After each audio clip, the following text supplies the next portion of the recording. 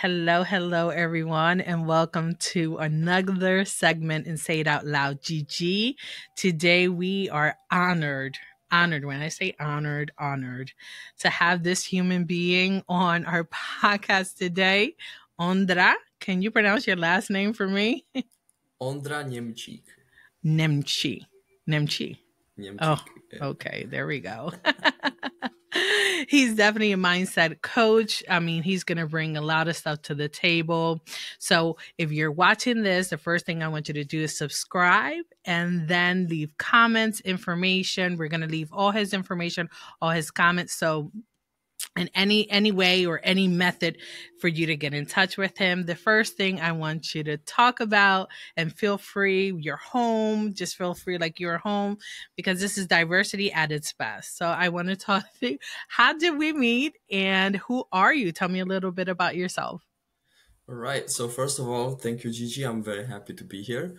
And yeah, my name is Ondra. I'm originally from the Czech Republic. I am 23 years old now, and we met in New Jersey at an AMA speaking event where Gigi was launching her book.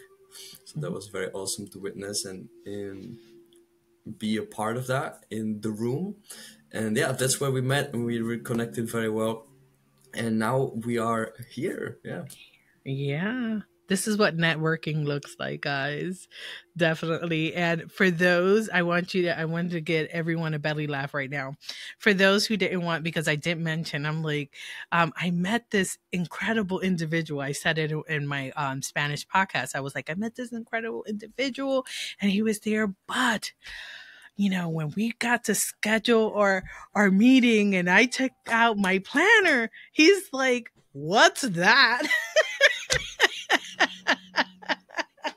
So let's take this moment to introduce you to the what's that person. That actually happened. Yeah. Yeah, that actually happened. And he's like, no. He's like, we have our phones. And I'm like, wow, there goes my age, right? Yeah, But I love that. I love I that. have never used like a planner in like a physical planner in my life. It's always in like a digital calendar. However, I do use a lot of journals that I write in Okay. my and a lot of writing Paper, on yeah. physical paper with pens. I love that, but when it comes to the planner, I'm like, whoa, is that effective?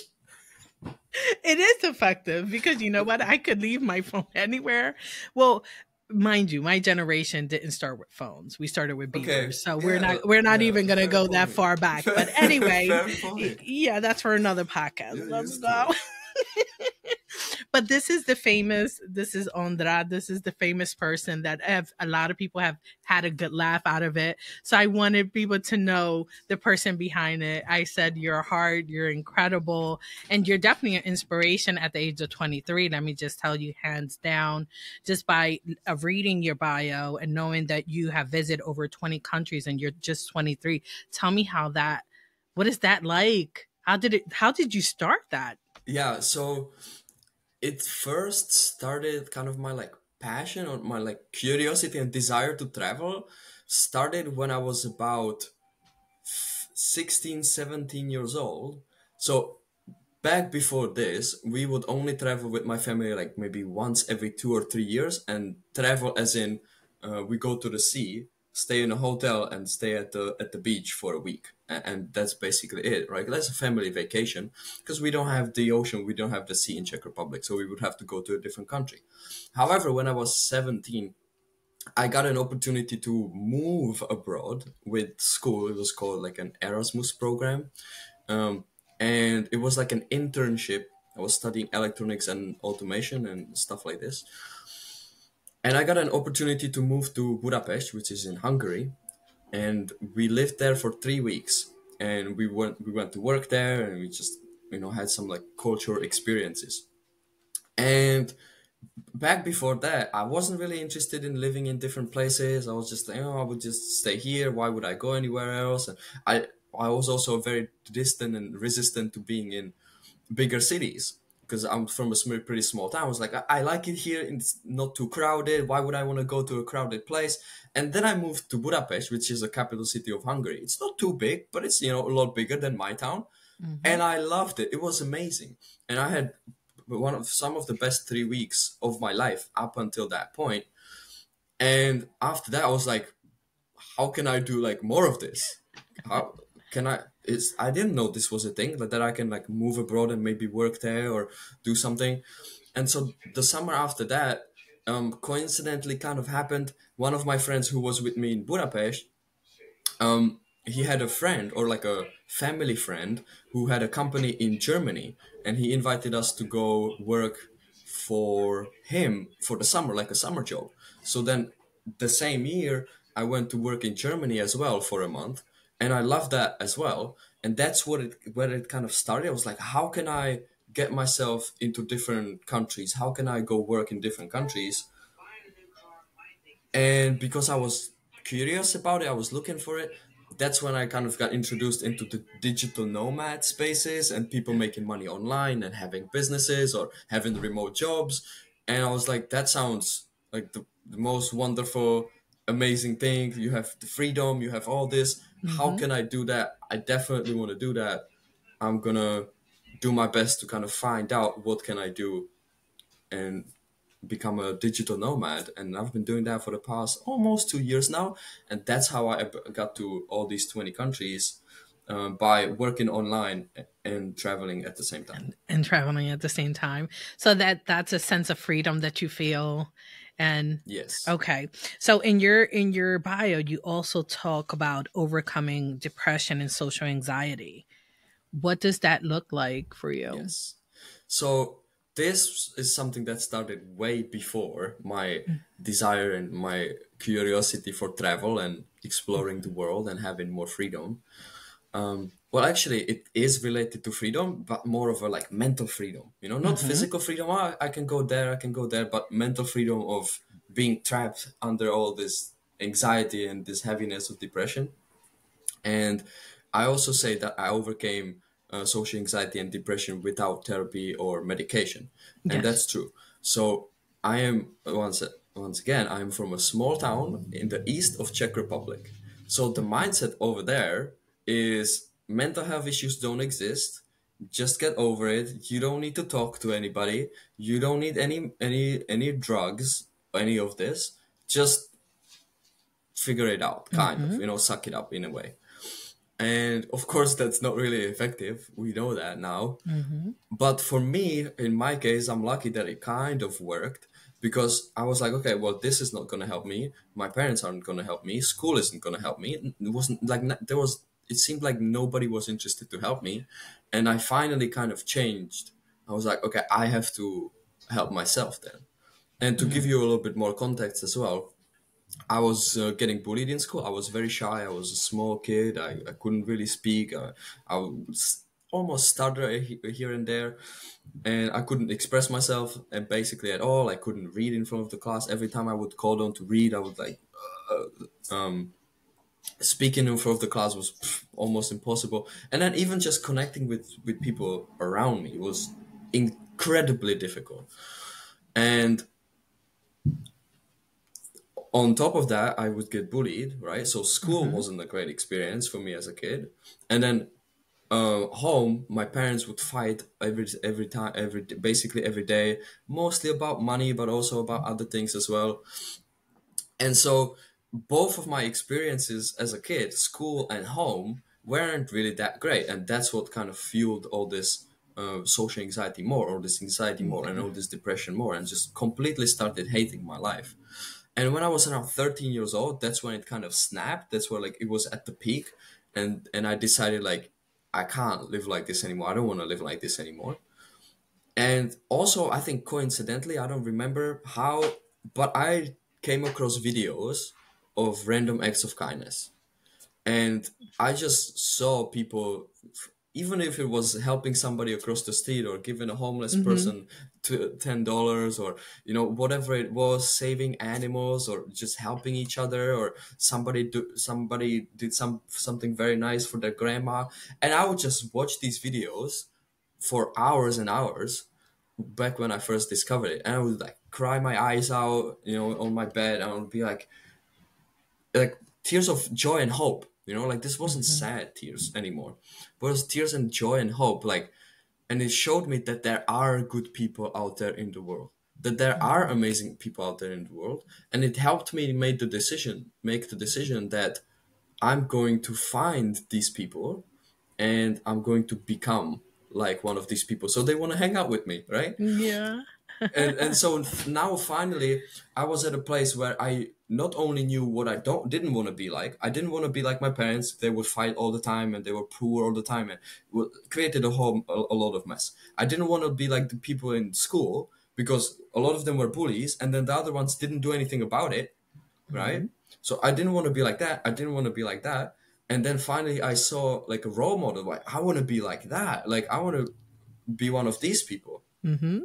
And after that, I Googled how to be happy. I Googled how to talk to people. I Googled how to be confident. And I started doing my own research, right? Help myself because I still didn't know what I was doing. So I had to start learning and doing my own research. And then that helped a lot as well. And I started changing my habits.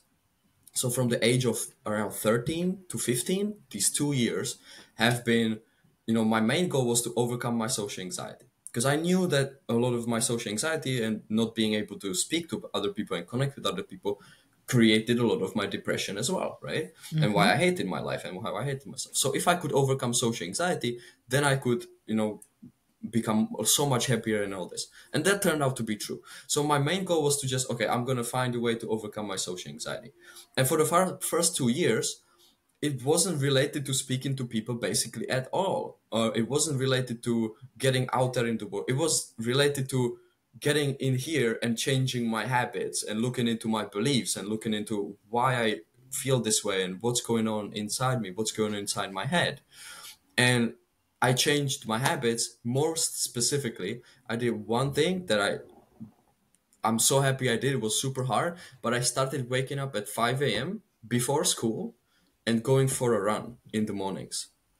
And nowadays I look back and I call this my confidence building habit because it was something that was very Yeah. hard, very difficult, but it Mhm. made me feel stronger both physically and it made me feel stronger mentally, which are like two key components of, Mhm. of any Absolutely. confidence building habits that you want to do. But also number three, it made me feel like I'm a badass.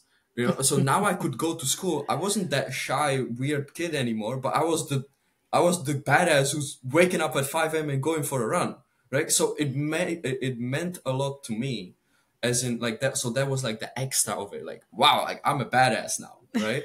So it gave me so much more Yeah. confidence as well, and then eventually that helped me stand up to my bullies.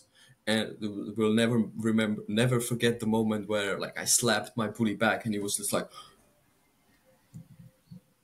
The surprise on their face. The okay, okay, and uh-huh. then nobody ever touched me or nobody ever did anything to me ever since, right? No, Mhm. so I was like, whoa, I could have done that the whole time. Are you kidding me?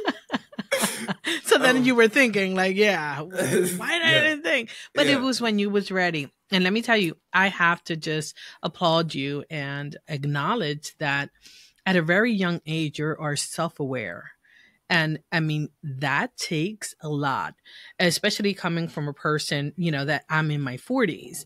So self awareness didn't come to me probably in my 30s. So the fact that at the age of 13, you pinpointed exactly what you didn't want to be, like you wasn't influenced by your parents, influenced by these bullies, you kind of recognize and say, well, that's what I don't want to be. And that's what I don't want to be. And this is what I'm not going to do. And the fact that you identify your feelings and say, this is not, I don't want to feel like this anymore. I mean, you're talking to the world right now. This world where the suicidal rate is so high, especially in teens' life and in young adults, because of that. Because they do come from a background where their parents are, it's a negative and toxic relationship where where social bullying and all this negative stuff comes in, and the fact that you could speak on it as a person that went through that, as a person that acknowledged that and said, no, I am going to change, like this is not what I'm going to do, and you're living proof, like once again, I mean, I have to acknowledge that so I celebrate you at this moment just for that itself. Thank Tell you. me, what is it that you focus on now that you have gone through all that? You do mindset coaching. So Yeah. talk about a little bit about what that looks like. Yes, so I help with people. I help people with social anxiety, and Mm-hmm. I also help people overcome, like it's specifically the imposter syndrome. But it's basically the I don't feel good enough to do this. And when it Okay. comes to starting businesses or creative projects, because I absolutely love creative people, and they are most amazing artists and creatives and singers and all this. They are amazing human beings. So, but a lot of them struggle with this imposter syndrome. I'm not good enough, which is actually very related to social anxiety itself as well. So I focus on this group of people to help them get their messages out there, get their visions out there. And so I think first, well, let me start with this. So the best way how I can illustrate Mm-hmm. is I think with a story of one of my clients. So I met his nickname is Gresh, his real name is Richard. But I met him about 8 months ago, and when I first met him, he had such bad anxiety, such bad social anxiety that he couldn't even go to work anymore. So he was on mental health leave, Okay. and he would just break down when he would even go to work to talk to the coworkers. And he tried therapy, he tried antidepressants, he tried anxiety medication. None of it really worked, and it ended up over the past, I think he said like 2 or 3 years before I met him, he was trying all these different things, and it just ended up him making in the long run only Mm-hmm. worse, right? And when I first started working with him, we did some reframing about his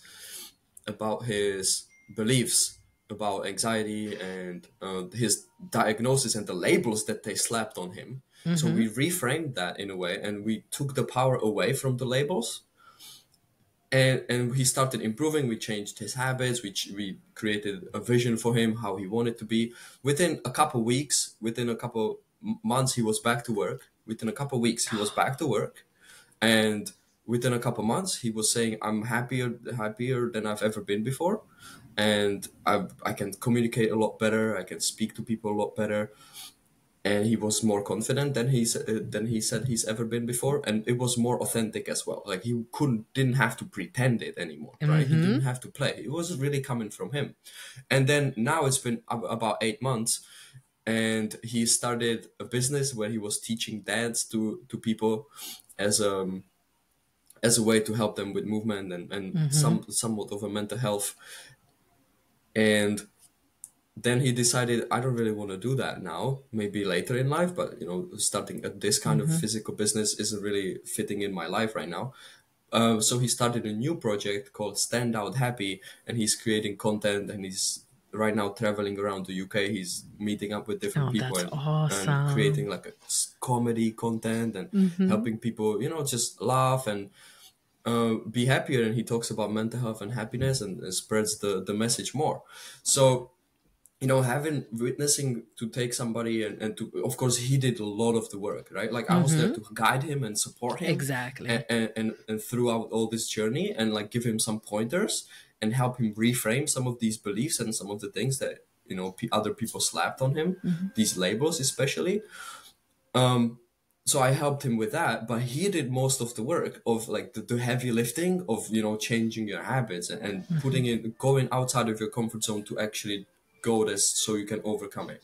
And it's really been amazing to witness his transformation over the past 8 months. And now he comes to my open mic nights, to my open mic events, and he performs like a banana dance, man, banana dances, and he does comedy for us, and you can see how he's really having a good time in life, and excited And about the that's project. awesome. That's such an amazing thing. And just in case you didn't know, scientifically proven that you extend more years when you laugh. When you're having a laugh, it's scientifically proven, Yeah. guys. So just in case, so he's doing an incredible, amazing thing. And thank you. You were his tools. That's what I say. You're the tool.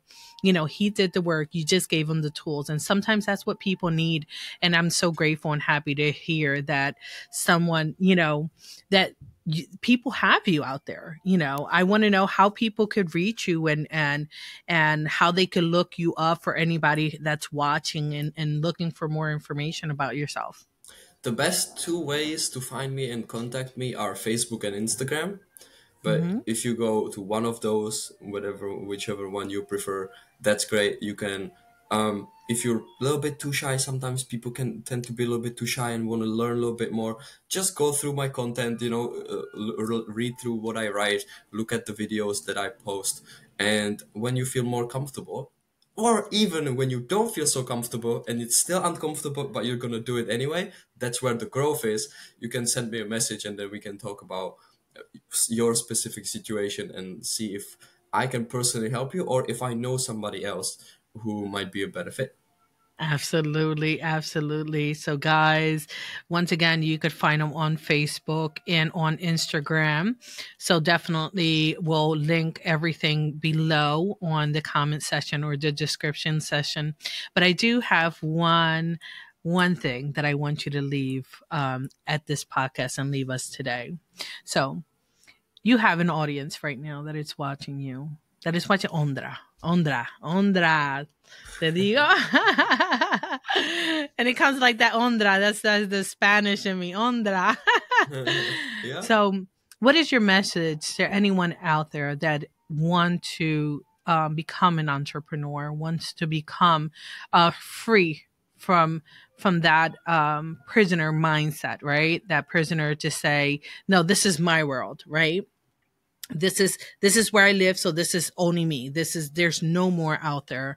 So I want you to speak to that audience and tell them, what you, as a 23-year-old entrepreneur that has visited over 20 countries, what do you tell them? Well, what do you want to say to them? If you want to do it, it will never be super easy. It will never feel like this is the perfect time. This is where it is. It will never come. Don't wait for it. It will always be uncomfortable. There will always be people who tell you you're throwing your life away. This is never gonna work. What are you doing? You're not good enough to do this. And not only other people, there will always also be your brain telling you this. It will be also in your head. Oh no, I'm not good enough yet. I'm not ready yet.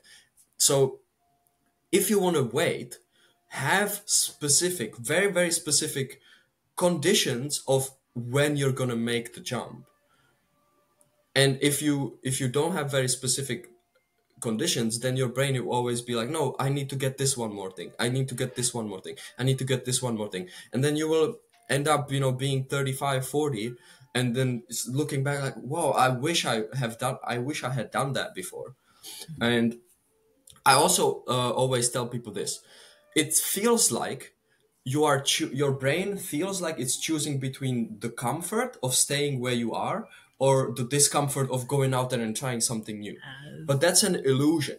So what is actually happening when you zoom out a little bit, you are choosing between the discomfort of staying the same Mm-hmm. or the discomfort of growing and doing something new. I will give you an example of going to the gym, right? Like, because that's an easy analogy to understand. If you are sitting here and you're thinking about should I go to the gym or should I not go to the gym, your brain thinks, oh, it's comfortable to be here and it's uncomfortable to go to the gym, right? Mm-hmm. But if you change the perspective a little bit, if you stay here, you're gonna have to deal with the discomfort of the regret of not going, of the discomfort of being weak, of the discomfort of not looking like you want to look like, of the discomfort of not being in your best shape that you could be. That's the discomfort that you're choosing if you choose to Mm-hmm. stay here. Or the discomfort of going to the gym and putting in the workout, that's also the discomfort, right? So you always are choosing between the discomfort of being here or the discomfort of being here.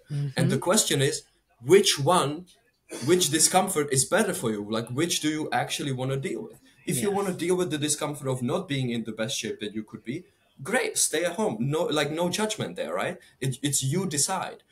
But if you want to deal with the discomfort of lifting the weights so that you can become in the be in the best shape of your life, that's great. And the same thing will apply for entrepreneurship or becoming a digital nomad or for starting your own project. It's like it's not the comfort of not putting yourself out there and not trying something new. It's the discomfort of staying same and having the regrets and having staying maybe trapped in, you know, whatever life you have now, and you're thinking Mm-hmm. about escaping it. You want to have more freedom, you want to have more autonomy, you want to make more money, you want to be independent, you want to go visit the countries, right? So you feel stuck here. So that's the discomfort that you're choosing if you're not starting your project, if you're not going out there and learning and pursuing it. Yeah, let's drop the mic. That was and besides guys, he's also an international speaker, by the way. That's why he could drop the mic right now. And you're also an author. Talk about your book. Or I am. So my book, it's a very short guide. It's called The Guide to Overcome Social Anxiety. It's like the three main key principles. That there's also like a little bit of my story. You can buy it on Amazon, and I also collaborated on a different book called The Giving Book with about 25 other authors. So it was a great collaboration, and that book became a bestseller. So I was very blessed and oh very grateful yes. to get invited with Yeah. other authors who've been, you know, writing books for a longer time to be a Yeah. part of what they've created and contribute in a small way. And yeah, That's amazing. That's amazing. I celebrate you. I congratulate you. Keep doing what you do best. Keep succeeding. Thank you for being part of Say It Out Loud, Gigi. Thank you for the accepting the invitation. thank you And for hopefully having me. this is our first, not our last, because I'm going to keep, checking up on you and any collaborations that we could do to uplift and all that. And before I leave, I wanted to just ask you one more question. Have you ever thought about being or talking in the school district I for have. colleges? I have, Okay. yeah. Okay, I think you'll be a perfect fit for that, especially your mindset. And once again, a mindset go a coach. That's what you are. Your mindset is incredible. So I applaud you. Thank you for being in Say It Out Loud, Gigi. Once again, their information and the link will be below. So share, like, subscribe, and let's say bye, Ondra. Bye, everybody.